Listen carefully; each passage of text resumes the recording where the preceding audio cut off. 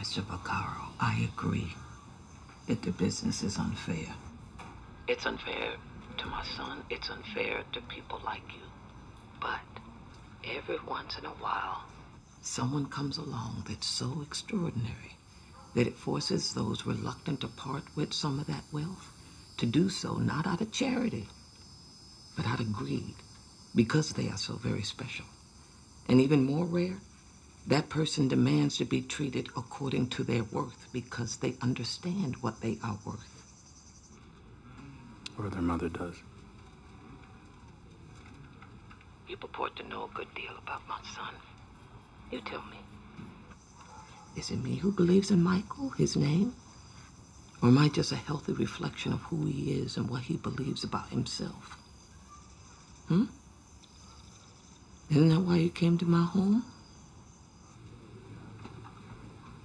Yes, it is. Okay. Now I'm going to put it to you plain once again.